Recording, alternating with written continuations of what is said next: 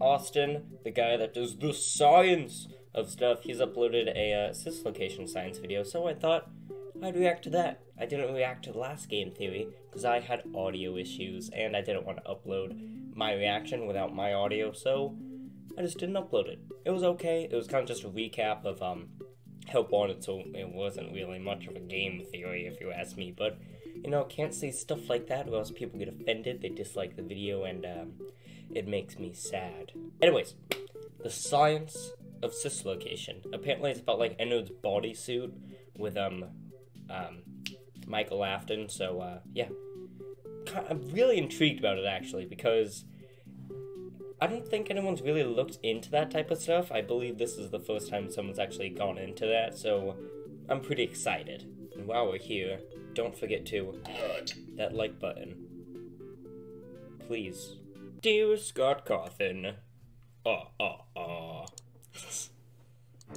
Dear Scott Cawthon. It's a bit loud. Why am I here? We all know my hatred of your games. Not that they're not, like, cool. And in fact, I love the lore in the story so much that I obsessively read the wikis and watch Let's Plays, Hey, it's Jack. on the lore. I love solving puzzles, but I hate visits to the hospital. And Lord Almighty, playing your games nearly gives me a heart attack every freaking time. But I have an idea. That was good. Just hear me out. An anxious person's edition for every game you've ever made, where you have to solve all the exact same puzzles in the exact same way. Didn't do but that. Instead of like a jump scare as a lose condition, a gentle unicorn narrated by Morgan Freeman shows up and says, "Aw, shucks, pal. Looks like you messed up. Would you like to give it another try? I believe in you." Well, now someone's gonna make that.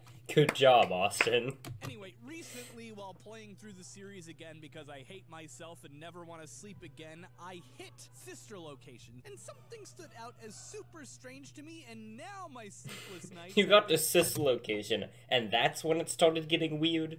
I think you skipped a few games. Poring over the weird implications of what may be one of the strangest endings to any video game ever, which is this. How on earth do you make a walking out of a human being? Get out of here, Buffalo Bill! Nobody asked your opinion!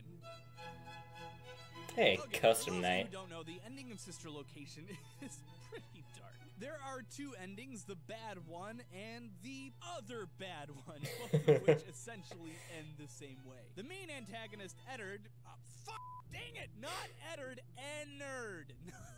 There you go. Sorry, Mr. Stark. Anyway, Ennard, a hybrid animatronic containing the hive minds of Funtime Freddy, Funtime Foxy, Circus Baby, and Ballora, and I think that's all of them.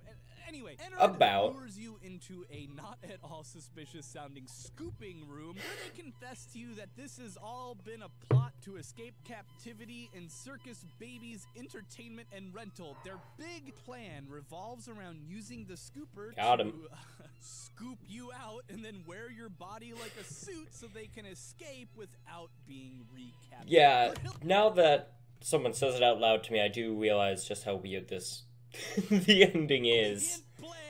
The other ending gives you a false sense of security wherein you can avoid being lured to the scooping room. My exotic butters. Clutches and yes. Survive.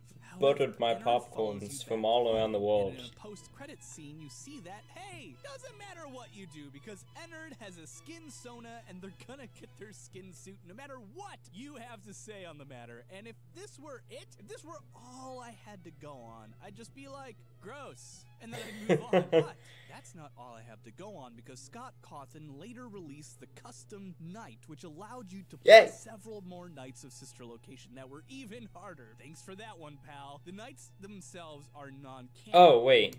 I thought it was going to talk about Ultimate Custom Night. You kind of... you goofed me there, Austin. Rewarded with a mini-game that is canon. In this mini-game, you watch Eggs Benedict, aka the player character, aka Michael Afton, there you go. Walking down the street. I was scared it was going to say William Afton there. Outside, birds are singing, why is Sans here? Blooming, Sans, why? Like these kids like you should be rotting. Oh my god, you're rotting. That's so gross. In a series of 7 cutscenes, we see the body of Michael Afton getting progressively more discolored and disfigured. Yeah, disgusting. In a final scene where this bloated and broken body staggers to a halt and vomits up the remains of Ennard into the sewer, which is what ultimately reveals that the events of these cutscenes take place after the events of Sister Location. And yeah, you right. Ennard's control of Eggs Benedict's body, and it's these Man, scenes Eggs is that kind got of my hot. science brain all afire because they raise so many more questions than the answer. Like, why is Ennard still hiding in Egg's body when they've already escaped captivity? What sort of errands could Ennard possibly need to run? Do they wear the suit 24/7, or do they take it off when they get home and hang it up somewhere? But more important, hang it up on a coat rack. How the hell does any of this work? How? My brain I don't know. wants to know how, and so I figured it out, and believe me, the answer to how a human skin suit puppet works is amazing. Is he gonna teach him about how to control a human? Surprising. I don't know how much I want to learn. How big is Ennard? Because, you know, they've got to be squished. He's got a inside cannon this height. Working them like a puppet. So first we got to figure out how possible that even is. And unfortunately, we don't know exactly how big Ennard is, because Ennard is an amalgam of like half a dozen animatronics, and we don't know how many parts are squished into their frame. That being said, we can make a pretty close estimate using the canon blueprints of Circus Baby, Ballora, Oh, we can Foxy, and Funtime the heads Football in the animatronics that are used to scoop. make Ennard. I averaged their heights and their weights to get a ballpark size and weight for Ennard, which comes out to Or not. 6.325 feet. I guess we or won't just do that. Shy of 2 meters and 393 pounds. Definitely taller than the average That human is- male, but this isn't necessarily a deal breaker. Huh. From the final bonus cutscene, we can see that Ennard pretty seems to tall. be capable of being like any shape, so maybe it's just kind of like squished in there. The bodies of the Oh my animatronics god, are hello, constructed from Foxy. galvanized wire rope, basically a bunch of wires twisted together to form a super wire cable. Using pixel measurements from Funtime Foxy, who is 5'9". Funtime Foxy looks weird. It looks like Scrat from the Ice Age movies.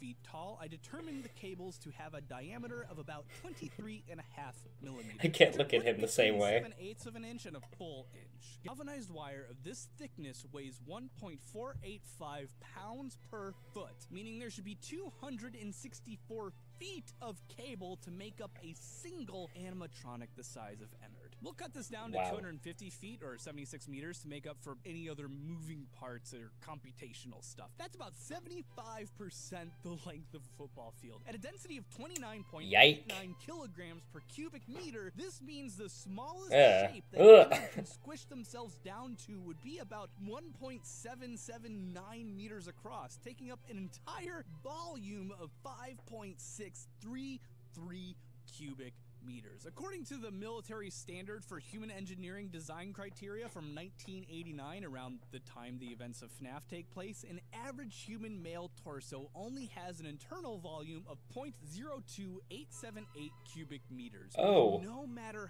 how Ennard No. shapes themselves or squishes down, there's no You- way this their ain't it. entire body could fit into the chest cavity of eggs. Even more dramatically, the internal volume of the average male is only 0.06 cubic meters. You're a Entire bit orders chunky. of magnitude smaller than the amount of space needed by Ennard. So there's no way that all of Ennard could fit inside of one man's body. Bam! Busted! Okay, so not really busted, because we have no reason to believe that this is what Ennard did. Ennard could have just as easily scrapped all the parts they didn't need in order to fit inside of Egg's body and operate it like Krang from the Ninja Turtles. After all, what's the point of having a whole mechanical body when you already have one that's made of flesh and blood right there? The real question, I think, is How much? on earth is Ennard moving around in a dead body? I originally thought this was impossible, but after spending a week reading about the stages of death, I can say that, well, you'll see. Let's go over the important parts first. When you Death. die, Oh. all cell Mario. respiration comes to a halt. The cells responsible for pumping blood throughout your body and the heart seize up, and pallor mortis sets in, where all your blood stops moving around and drains from your capillaries. The cells of your muscles, unable to produce adenosine triphosphate, the molecular energy currency, due to a lack of oxygen, contract. With no ATP to signal relaxation, all of the muscles in the body stiffen entirely. This is what's called rigor mortis, literally stiffness of death. Under normal circumstances, the muscles don't unlock until the cells, unable to function properly, engage in autolysis. That is to say, they literally eat themselves alive. This loosens up all the muscles and allows the joints to move again. Neat! Under normal conditions, all this happens in about a day, and up until this point, the body looks mostly normal, maybe a little weird. A little pale. Nature rot has not set in yet, and rigor mortis can be alleviated by massaging the muscles in question. Well, why do I... You're gonna massage a corpse. I bring this up because the more I looked into it, the massaging more I realized a corpse. Making and operating Sure. a human flesh puppet like Ennard does in Sister Location, it's totally plausible. Just like those dead frogs' legs can be compelled to contract by either introducing electricity and calcium ions to the sciatic nerve or sodium ions directly to the muscles, it was totally plausible for a robot animatronic to manually operate the leg muscles of eggs. It would not be easy. Anyone who's played co-op or manual Samuel can attest to the fact that manually operating body parts in synchrony is not simple, but it is doable. What is happening? A robot that's been more or less perfectly trained at manually manipulating robotic skeletons and balancing itself so it can walk and talk and interact with children. I still hate this guy's face. He just looks terrifying. Skeletons and balancing itself so it can walk really and scary. Talk and interact with children. For the first few days, while there's still leftover ATP and the other ions available, it could theoretically be possible for Ennard to manually stimulate the femoral nerve with electricity in order to contract and relax the rectus femoris, gluteus, tibialis, and digitorum muscle groups in order to walk. After day 2 or 3, though, things get a bit more complicated. Autolysis progresses, bacteria that ordinarily would be kept in line by the immune system start to invade the body, and leftover ions and ATP run out of energy. Muscles and other organs would stop functioning even with electrical stimulation, because on a microscopic level, well, they no longer really resemble cells anymore. They're just broken masses of quickly gellifying organic material. That doesn't look so good. At this point, rigor mortis is definitely gone, and if Ennard were to, say, install motors at the hip and kneecaps, they'd actually be able to walk more easily than before. But then there's the problem of putrefaction. The body is decomposing quickly. That's Without disgusting. refrigeration or embalming, the collapse of a human body is fast. Enzymes leaked from burst cells and organs combined with bacteria start to produce gases that will fill up every cavity and begin to bloat after 3 days, and the body turns green. After a week, the organs would decay to the point where they're liquefied. Skin would be barely hanging onto the body. Please don't show it. From green to red. And why do I bring this up? Red. Because literally, we see this happen in game. 7 cutscenes in a row where the body gets progressively more mangled. It gets a worse color. Ennard starts to have a difficult time walking properly. People are frightened. Just a few at first, probably because of the smell. That guy, he knows what's happening. It starts to turn literally green within the exact decomposition time frame forensic experts give for an unattended body. By day 6, he's turned red. Well, okay, turned purple, but he's definitely changed color from green. He is nasty. That's not so hot. 7, he's barely holding himself together, and when Ennard leaves, Eggs' body collapses as though it was literally made of liquid. The point is that this is surprisingly, amazingly accurate. For a hack job done by a sentient animatronic with no access to embalming materials or a walk-in refrigerator to delay decomposition, this is exactly what would happen at the exact rate as it happens.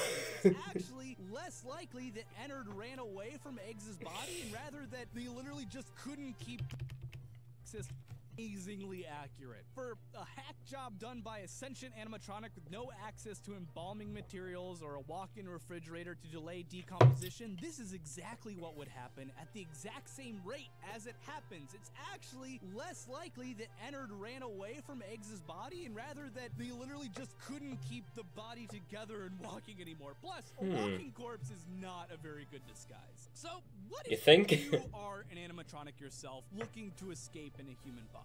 I recommend buying a giant refrigerator that can keep bodies from decaying for weeks if need be. Also, remove all the internal organs. They're just going to accelerate the rotting process. And if you can get your hand on embalming fluid, you can probably use a body for several months. Learn from Ennard. Don't rush it. Preserve your Edgar suit, and it will last you ages. Sincerely, Austin. That was pretty good. That was weird, creepy, and disgusting, but pretty good. Oh, another ad in 2 seconds. Luckily, I get to leave. That was really interesting. Disgusting, yes. Interesting, definitely.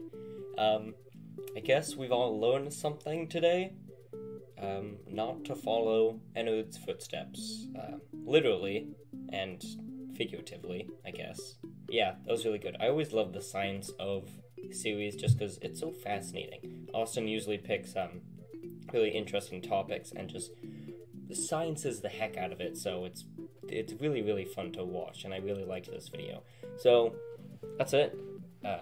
Pretty, again, disgusting, especially the part with all the frogs and the dying bodies and all that stuff, but interesting. Very, very interesting. And it's always good to go back to early FNaF games when it was complicated, yes, but still more simpler. But that's it. If you want to watch the video just without me talking, it's linked down below. But thank everyone so much for watching, and I'll see you all on the flip side. Goodbye.